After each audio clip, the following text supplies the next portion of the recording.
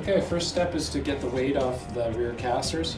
You can do that by just lifting up on the canes and pushing a block under the back.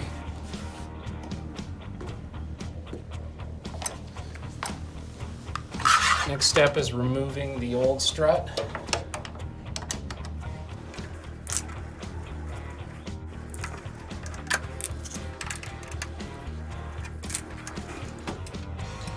Don't lose this washer that's on the upper bolt. There's no washer on the bottom bolt.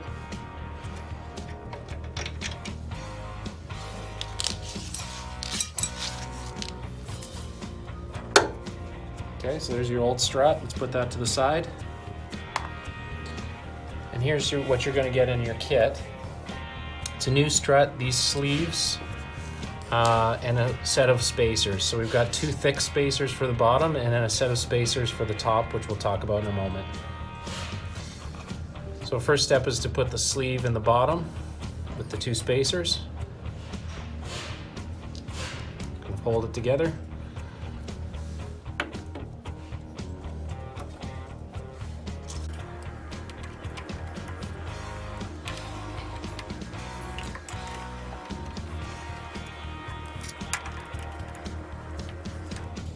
Tighten the bolt fully.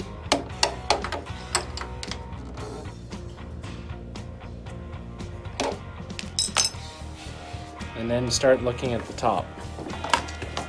So the natural position of the strut is not in the center of the bracket, it's off to the side. And so what we want to do is choose spacers that allow it to rest in that natural position. So we're going to put, in this case, just a couple of thin spacers on the right side and then the rest of the spacers on the left side. So let's do that now.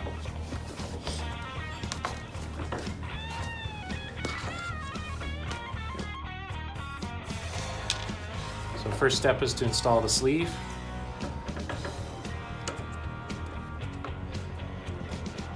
And I'm going to choose a couple of thin spacers on the right side. And the rest of the spacers on the left side.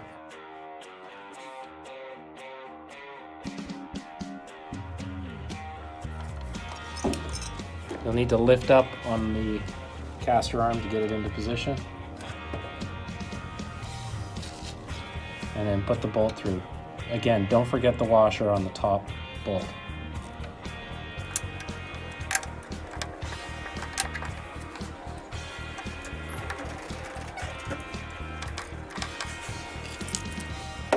Now tighten the top bolt.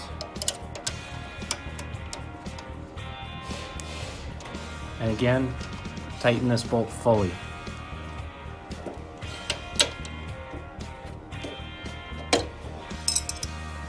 And that's it. See how the strut is off to the side, which was its natural resting position. So we're not jamming that or forcing the strut to the center.